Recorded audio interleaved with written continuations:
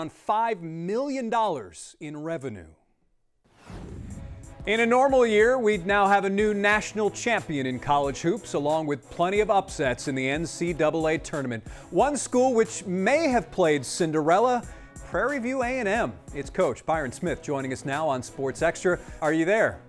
I am. Excellent. Hey, thanks for checking in. You know, everyone's health is certainly paramount, but do you ever stop and wonder what could have been with the group you had this season? Every single day. It stays in my mind. I play it out all the time. The possibilities, and I think we were really kind of starting to emerge and evolve as a team and really start playing really good team basketball. So disappointed, but we knew that it was necessary for the season to come to an end. But every day, to answer your question, I think about what could have been for the Panthers 2019, 2020. Coach Daniel Gotera here. You know, your Panthers were 12-0 at home. What was the reaction amongst your players when all of this went down? I mean, it must have been just absolutely devastating for them to realize that this season and all the hard work that they'd really put in just kind of ended so quickly and so suddenly.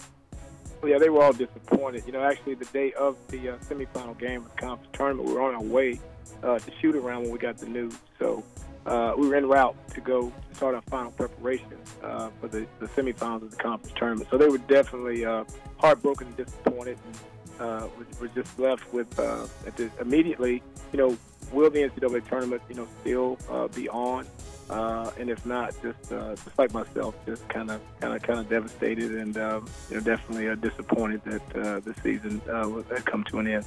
Were you surprised the NCAA did not grant an extra year of eligibility to the winter sports student athletes? I was a little bit, and selfishly, I wanted them to because you know, I had two pretty good seniors that were Player of the Year in First Team All Conference that would have been returning. I think any coach, you know, would love to have two best players coming back for another year. So I thought that was an outside chance that could happen because things ended so abruptly. But hey, you know, it wasn't to be, and I think we have to look forward to the future and try to get 2 more, 3, 4 more quality young men to come in and pick up where those 2 young men left off.